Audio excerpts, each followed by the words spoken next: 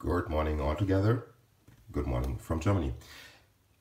It's early and I didn't sleep well because of this little fucker. It's an smoke detector for your room, but when the battery went empty, it makes a slightly beep every 10 minutes, 15 minutes, I have no idea.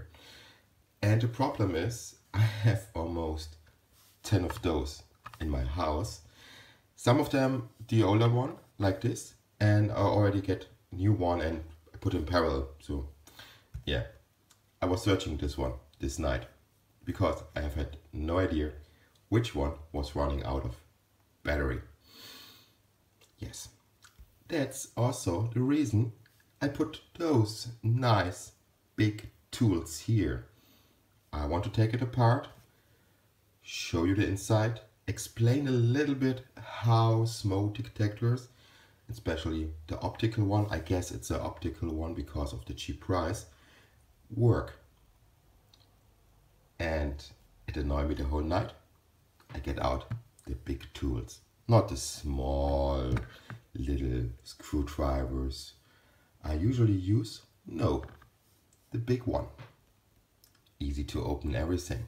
And when the screwdriver doesn't work, the side cutter, also the big one. Wait, I'll show you if I find the little one. You see? This I usually use. Today I use this. And if this still doesn't is enough, we have this one to crack open. And when everything is not enough, we still have drills, we still have a hand saw, rotating saw, we have a Dremel, we have all these things. So don't worry, we will get in it. It's a plastic case, so should be enough. Yeah, this is the case of it. I already ripped off the battery, otherwise it will still beep. And I use something very usual here, a magnetic holder. Wait a second. Okay, where did I stop? I stop at the magnetic holder. So I have a metal plate at the ceiling and these are magnets. So to exchange it, I don't need to unscrew or something. I just and get it off. You see, it's very reflective. So this can already go there. Maybe I keep the magnets. They're little small magnets. So here is the thing. Let me zoom in for you. I think that is enough. It's the model number RM120c. It's from a company called ELRO, but I think it's only rebatched from some Chinese manufacturer, I'm not sure. Then you see a standard battery clip for the 9-volt batteries. Yeah, this is also a keeper. I will also put this in the part bins after teardown. This is a contact to switch it on when the case is closed. Or some mechanical thing. And yeah, that is the case. I think 1, 2, 3 latches, plastic latches to hold the two cases together.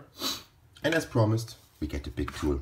We don't need to worry about to put it back together. Just like this. Yeah, this is the funny method to rip something apart. Oh, already stop to be funny. How other people say, we are in like, yeah, me, okay? Yeah, one more plastic part goes there. So what we do, we have here, let me get something to point. Yeah, this is not bad.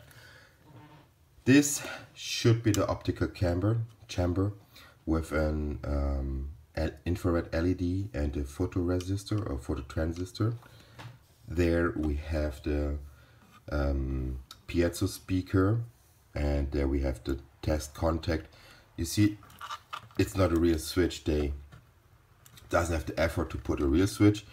It's just a banded metal, and here, yeah, I think you can see it. Bridge, something like you use on the PCB to bridge two parts or two holes together. And then the LED, this will also come on, and that is the problem. It doesn't show you that the battery is empty, only only when it makes this beep noise.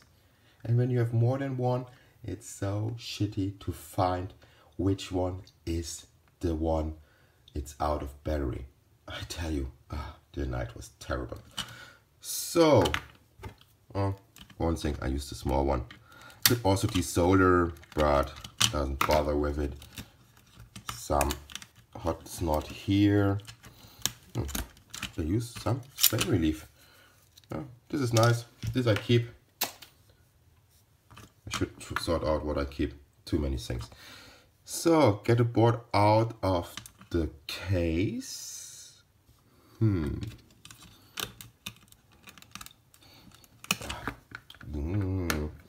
Yeah, you want to see this, right?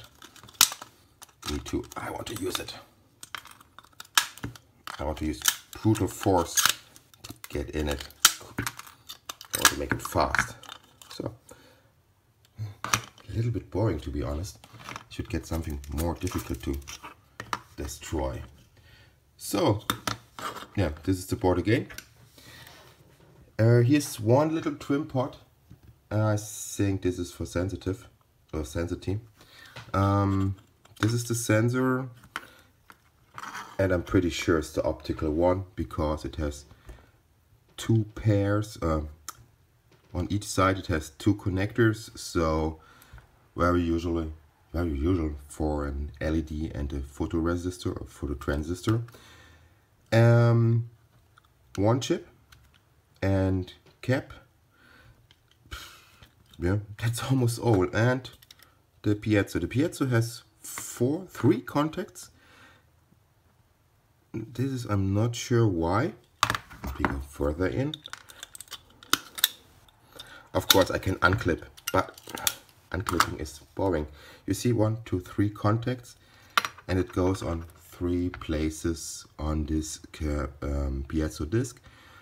1, 2, and the third contact up there. If someone knows why this has 3, I think it has something to do to make it very loud. It should be loud. It's loud. I'm telling you, it's very loud and annoying when you want to sleep and there's no fire. Okay? So, this is not a keeper. I have no use for it. All the plastic has to go on. So, maybe we can even go in more close. Yeah, that is all I can do. You see my big fingers. Sorry. Just a second. Electrolytic cap. So, are we interested in the chip?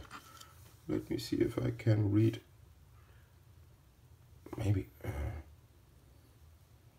To be honest, wait a second.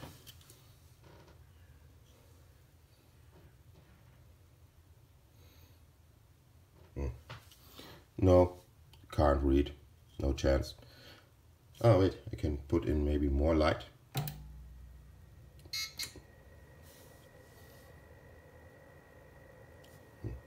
We need more light. I tried to get more light. Oh, I was on the wrong setting. There. Oh, we go. OS or GS, CS. I'm so blind. I'm so bad sight at the moment. CS20. Sorry for this. CS210500. The minus M12 from a company called Samick. I don't look for it. I just want to show you. I'm not interested in how this chip works. I think it's just something has to do with sensing the signals to the photodiode and nothing more. And yeah, driving the piezo summer, the piezo speaker, because I didn't see any transistor-like thing, so everything should be in this chip. And if you want, you can go for it and look. What does the chip do? So, coming to the main part. I could desolder, maybe use it for something or measure around. But to be honest, I really only want to get in it and kill it for every time. So it never boring me again. I think it's already stopped to do this. And which tool we doesn't use yet? This one. Yes. Let me see. A little bit bigger. Oh, fits so well. Yes, I should do it. Okay. Come on. Oh shit.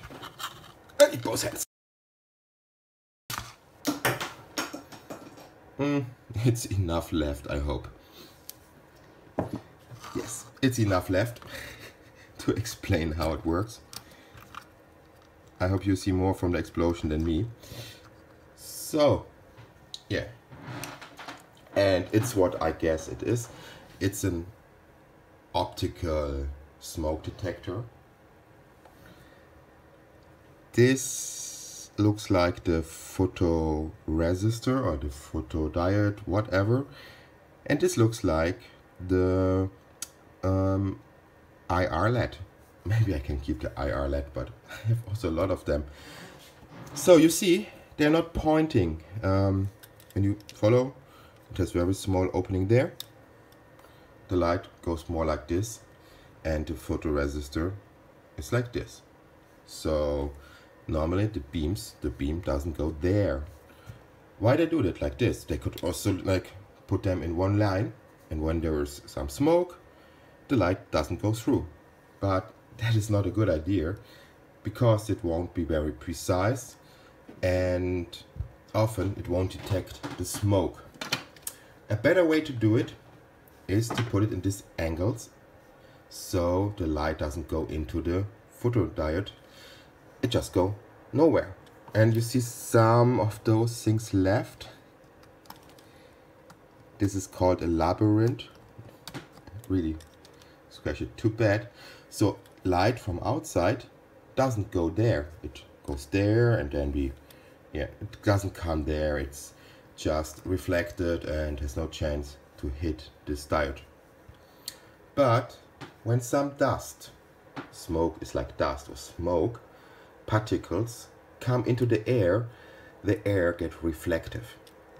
So the air goes through these slits, goes into the chamber, and this air will now be reflective, or we would say in electricity, will conduct the energy.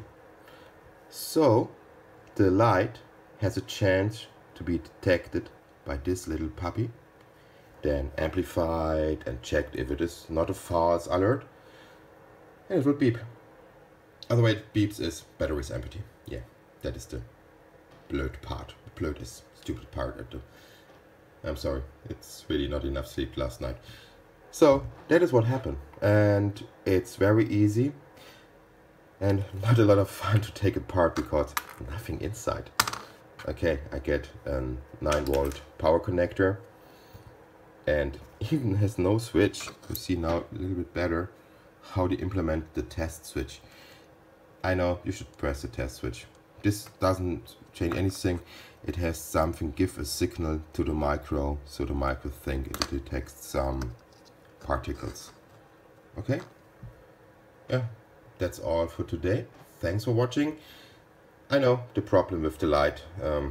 Still working on it. I ordered some things from Banggood, of course, to make a better light, but not sure when they arrive. Should arrive soon, and see you on my next video. I hope you enjoyed a little bit. By the way, this was the battery inside. Not the worst one. It's an energizer. Alkaline, because this was for alkaline. This was not for lithium batteries. So, yeah. It annoyed me this night. The rest will, yeah, maybe I keep the diodes. But I really have enough of them. So, bye bye. See you next time after hopeful better night with more sleep and not searching for the empty smoke detectors. Bye bye.